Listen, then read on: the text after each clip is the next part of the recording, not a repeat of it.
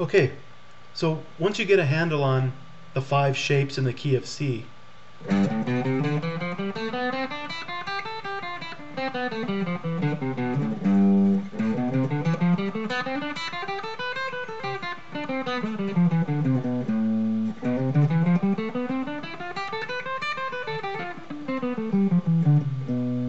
and so on, there's 2 more.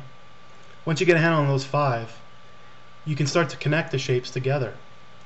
So you have to spend a lot of time on each individual shape, scalar, intervals, thirds, fourths, and that, sequences, triads, to get them really under your fingers and understand them, and to visualize them on the fretboard.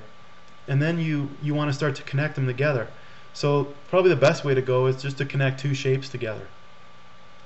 So, and you want to make sure when you connect them that you're not going to do a double slide to like, for example, if I go on this 5th string, slide up to the 7th fret, I also have to go up to the 8th fret to continue. You don't want to do that double action. So a good way to shift is on the 4th string, the D string. Let's do that. Start on the 3rd fret, the G, A, B, C, D, E, F, G, up to the 7th fret, the B on the 4th fret. Now we're in shape 6. So we went from shape 5 in the key of C, 4th string. Now we're into shape 6. I can slide again on the 2nd string to the 10th fret, up to the 12th.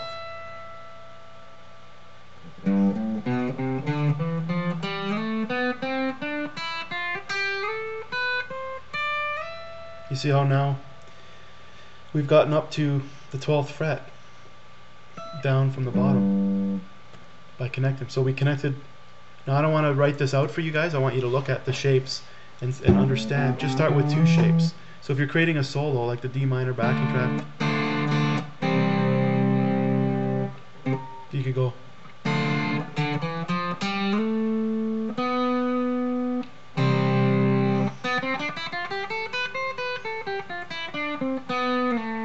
Now I went down on the 3rd string, shape 6,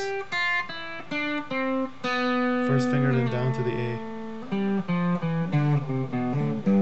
So just start connecting them on the 2 shapes here. If we go to the shape 6 and shape 7, now I did that on the 5th string. A, B, C, D, E, F, G, A, B, C, D, E, F. This will probably make you realize that you don't have the shapes down as much as you thought. You could do a 1-finger slide right up on the 6th fret so that you're in shape.